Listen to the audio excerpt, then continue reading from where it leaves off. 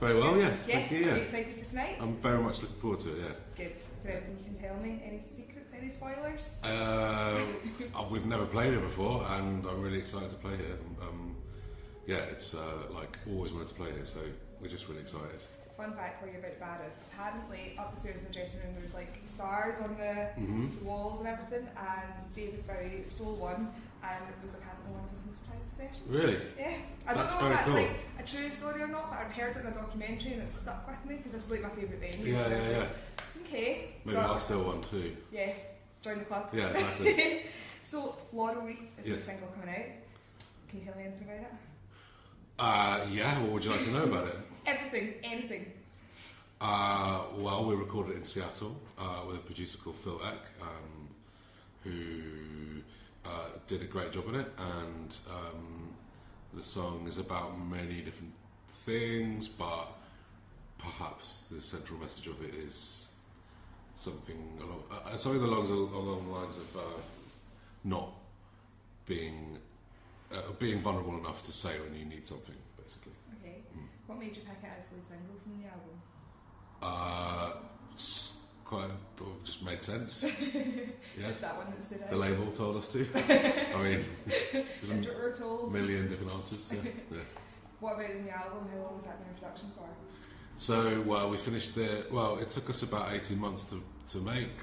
We recorded the whole thing in Seattle last summer. So, gosh, it's quite a long time ago now. But we finished it in November. Finished mixing it in November. So yeah, it took a little while, but we're really proud of it. Yeah. What's your writing process with it then? Do you like store up songs while you're on tour through the year and then like go for it, or do you like lock yourselves away and be like, we're going to write an album now? Yeah, it's quite hard to write on tour. I think there's not a lot of space, or you kind of build up creative energy perhaps, but you don't really have space to actually turn it into stuff. So yeah, we normally finish touring and then take a little break and see what comes out. Yeah. So this is your fourth night of tour. You were telling me that you had a wee day off yesterday, so you're not too done in yet. Yeah. How do you find being on tour? Is it like tough going from like normal life to bus life, or? Yeah, bus life is fun. It takes a little. It's actually the second week of tour because we were in Europe before we started the UK. So, but yeah, it's fun. I think we're really lucky. We have a lovely group, like other session musicians in the band, and all of the crew is so fun. We've been touring with them for years, so it kind of feels like jumping into a sort of big family situation. So it's really fun. It gets tough sometimes, but I think that element of it keeps us buoyant and feeling good about stuff. Yeah. What did you do on your day off? I went to a casino and I won 400 quid. Yes, that's such a productive day off. Well I was done. pretty happy about it. Yeah. Well done. Do you know there's a place called Bears Den in Glasgow? Yes, we do. Yes. Have you been? Yeah, sort of. Yeah. I feel like it has to be like a day trip. I was going to say if you have a day off, but you've already had it. Yeah. It has to be a day trip. We've been to the site. Yeah. We've been to the outskirts. One step ahead. Yeah. And taken a picture there. I don't think from what I understand, there's not much to do there though. Or at least. Fee gave me some information earlier that there's a lovely brunch place. Is there? So okay, so you could go brunch. Go for brunch. Right, okay, nice. Go for brunch in Bears Den, maybe you'll get it. You are doing a podcast just now, am I right? Yes. How did that come about?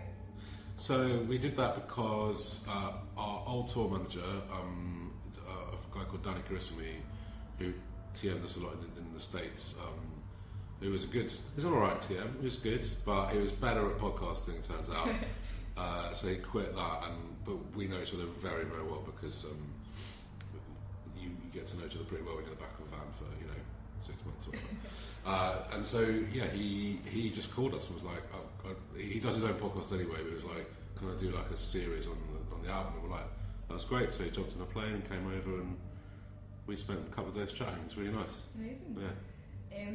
What can you tell me about after the album? Is there like a plan in the pipeline, or do you just like tour album? Is it quite structured like that?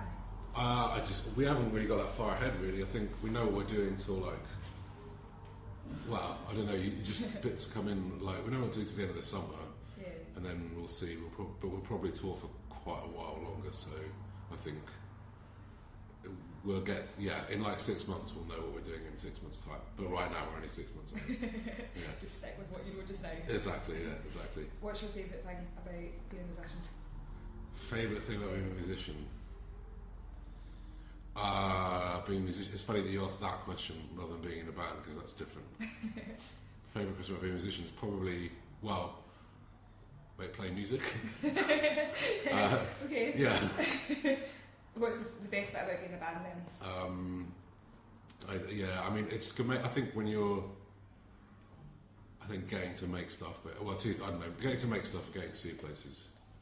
Yeah, I think that's in short version of that. But I think that's why it's really fun to do. Yeah. Amazing. Yeah. I'll let you get back and prep to be on stage. Yeah, cool. So excited. Yeah, we're really looking forward to it. I think it's going to be a good gig. Yeah. Amazing. Thanks so much. All right, cool.